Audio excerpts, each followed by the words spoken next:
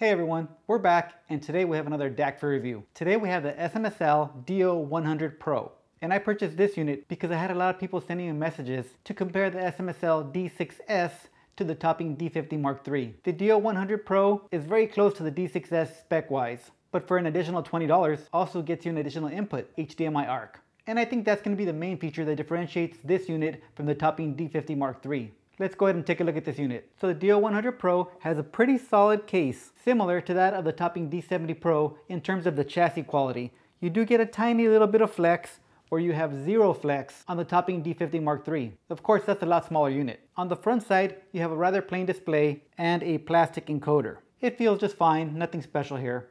A long press on the encoder will power on the unit, and once it's on, giving that encoder a press cycles you through the menu. Once you select the menu option you want to change, then you can give the encoder a turn to go through those options. And let's see what those options are. We have our input, and we can turn to select. We have our digital filters, our DPLL, USB version 1 or 2, and finally screen brightness. The screen brightness gives you options 1 through 8, however it does not have an automatic mode, so it will never completely shut off. I kept that at the lowest setting of 1. On the back side, starting from the left, we have our analog outputs, one set on single-ended RCA and one set on balanced XLR, and they are both active at the same time. Moving over to the right, we have our digital inputs, our coaxial digital in, HDMI ARC in, above that, Toslink digital in, USB on USB-C, and above that, a port for your Bluetooth antenna. Finally, we have our IEC inlet with power rocker. So aesthetically, I really like the size and look of this unit. The only option I would have liked to have seen is an auto feature on the screen so it can time out and completely turn off. The DO100 also does not have an option to change the unit from DAC only to preamp DAC. The unit is always in a preamp mode, and the output voltages are a little bit odd. The volume encoder goes from 1 to 100, but when you have this unit all the way at 100, you're outputting 2.5 volts on the RCA and 5.2 volts on the XLRs. I tested the DO100 Pro and compared it to the Topping D50 Mark III and the Topping D90 Mark III Saber via its RCAs.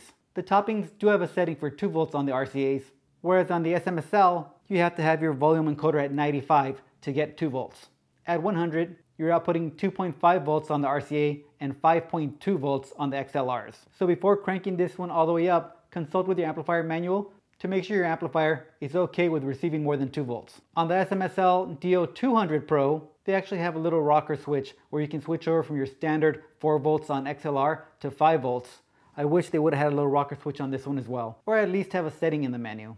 So let's compare the SMSL to the closest Topping DAC in its price range. The Topping D50 Mark III comes in at $229, whereas the SMSL DO100 Pro comes in at $219, so $10 cheaper on the SMSL. The SMSL does have an internal power supply, where the Topping requires an external.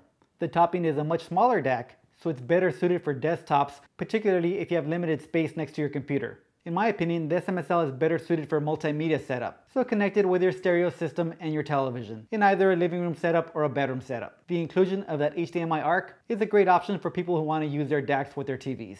I personally don't use that option, but I know it's a thing that people are asking for, and you do get it with this unit. And the reason I don't use it is that I don't pull my music down from the TV. I like to stream my music directly to my streamer, then over to my DAC to get the highest quality sound without having the TV resample it. My TV, a Fire TV, resamples everything to 48 kHz, and it won't send through a Tidal high-res feed to my DAC. Going through my streamer, I can get the 192 kHz out of the DAC. Now my partner, on the other hand, she loves the HDMI ARC feature. When she loads up the Tidal app, she goes straight to the video section as she's more of a visual person and prefers to listen to music with the videos playing on the screen. This DAC just gives you that extra flexibility to choose whatever way you want to listen to.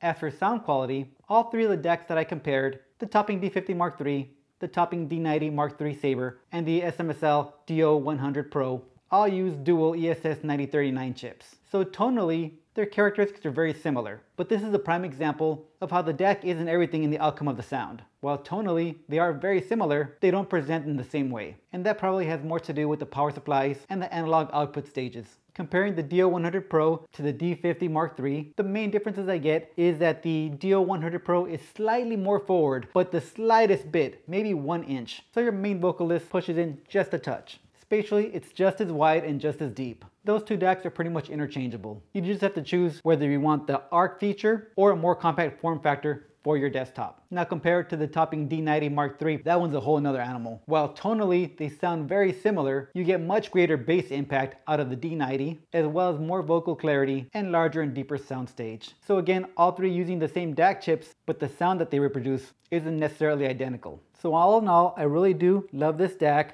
I think at the $219 price point, it's a steal. And I think just a couple years ago, you'd be spending $400 or $500 to get the sound quality that you're getting out of this DAC. So for me, the DO100 Pro is a definite recommend if you're looking to spend under $250. By the way, I did test all three units using the same digital filter and all three at the same volume. That's all I have for this one. And if you want to get a little more detail about the sound of this unit, just go ahead and watch my video on the Topping D50 Mark III. Again, that DAC has basically the same characteristics of this unit, except for this one being about 1 inch a little bit more forward on the vocal range. And you might even be able to duplicate that with playing with different power supplies on the D50 Mark III. Although I think that one sounds beautiful as well as is. Alright guys, next I have a short sound demo for you, and I'll see you on the next one.